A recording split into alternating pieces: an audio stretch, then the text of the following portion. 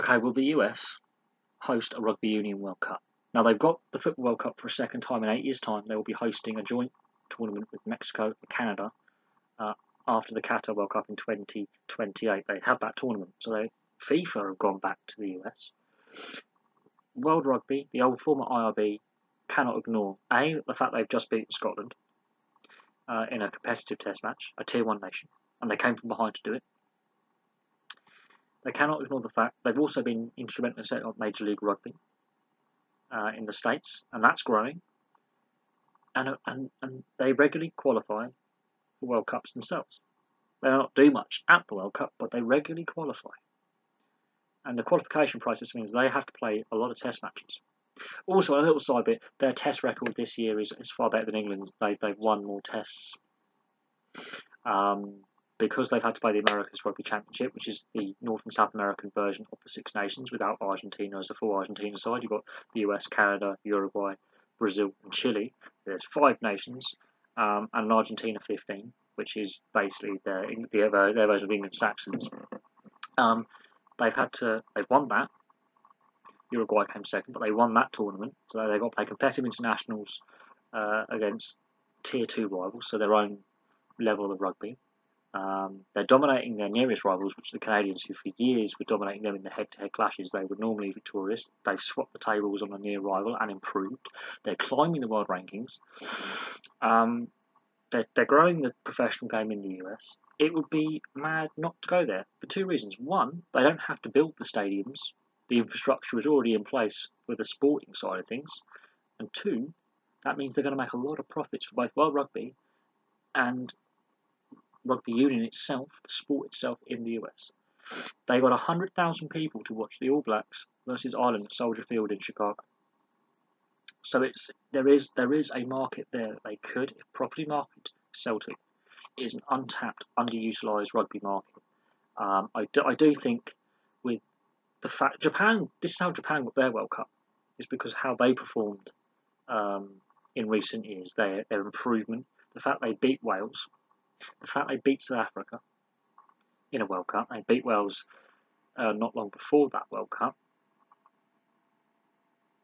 That's how Japan got their World Cup, was they were starting to beat Tier 1 nations and now sort of technically become a Tier 1 nation with the funding they have and the fact they've got a World Cup.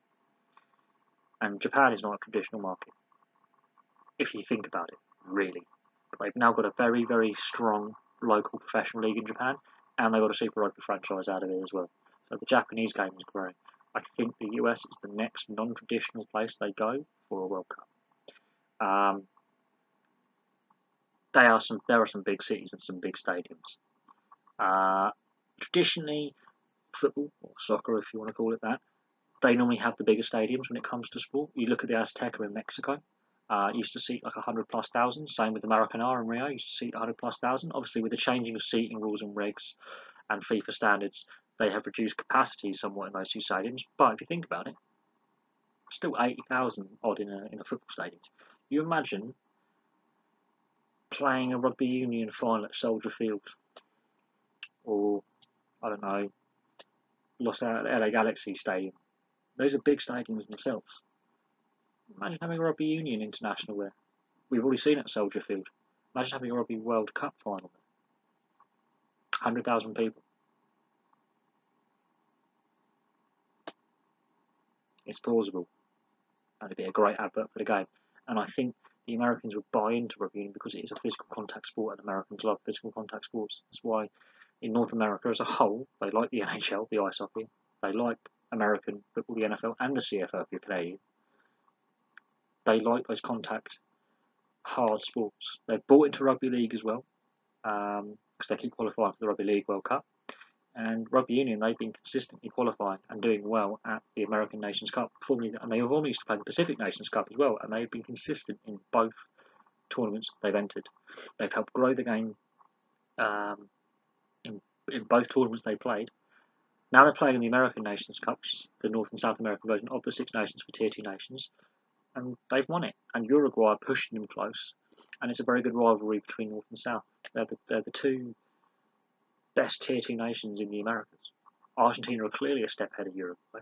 But Uruguay and the US are very, very closely matched, and their matchups are pretty good to watch. And I watched the whole of the American Nations Cup this year, and I was really, really not surprised, but I enjoyed the standard. I think it's an improving standard, and I think World Rugby would be amiss not to try and have discussions with the American Federation about a bid and saying that we would happily give you a World Cup.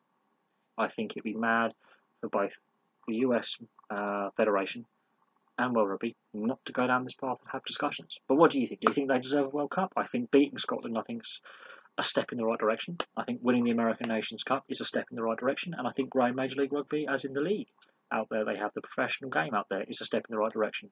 And I wouldn't be surprised if the English Premiership and the Pro 14 take more games to North America, primarily Boston and New York, it seems, but they're taking games over there.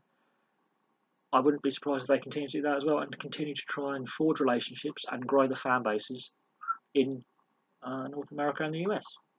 So I think it is going to happen at some point. I think it will happen within the next 12, 13, 14 years. I do think it will happen. I think it will happen after France. I think it will be in 9 years' time.